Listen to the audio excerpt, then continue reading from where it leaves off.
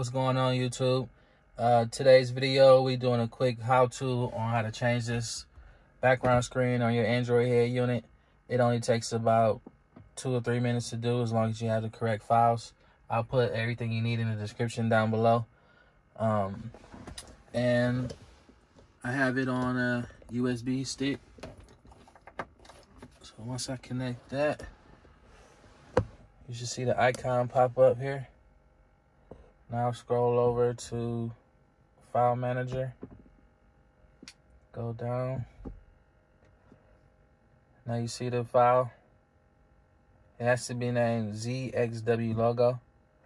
Then hit the checkbox. Copy. Go to Flash. And then you can just paste it in there. And then go to Settings.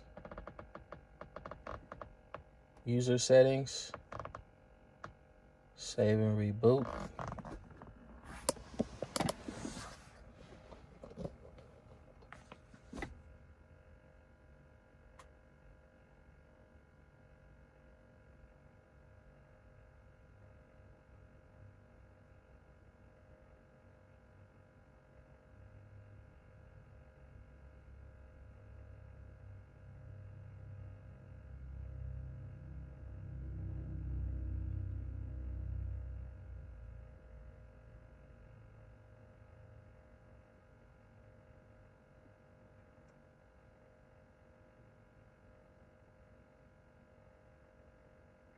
Boom, done.